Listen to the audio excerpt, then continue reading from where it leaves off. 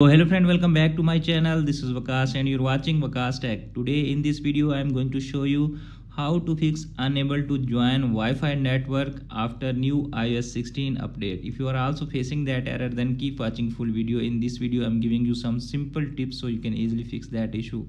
So without wasting any time, let's start video. As you can see, I'm also facing that error when I update my iPhone to the latest iOS 16 official update. So if you are also facing that, then close all tabs and open your iPhone setting.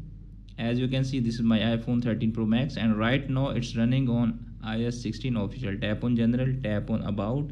As you can see, it's running on iOS 16 latest update. Just close all tabs and open iPhone setting again. In setting app you can see a person screen Wi-Fi showing here. Just tap on that Wi-Fi.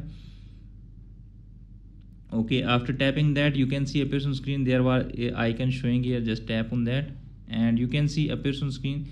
There are private Wi-Fi address showing here, and right now just turn it on if it's turned off. If that method not working, then move to the next one. The next one, open iPhone setting again. In setting app you can see a person screen general. Now scroll down and you can see transfer or reset iPhone. Just tap on that. You can see tap on reset and reset all network setting and done that. After doing that, you need to connect your iPhone to that Wi-Fi and easily fix that issue. If that method is also not working, then move to the next one. The next one is open iPhone setting. After update iOS 16, then turn on airplane mode and then turn it off after 5 to 10 seconds and easily fix that issue. So if that method is also not working, then move to the next one. The next one is force to restart your iPhone. It's dependent on you that which model you are using. Just force to restart your iPhone and easily fix the issue.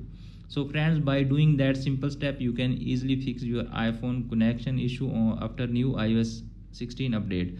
Hope this video is helpful for you. If the video is helpful for you, please don't forget to share and subscribe my YouTube channel and press bell icon for upcoming videos notification. Thanks for watching.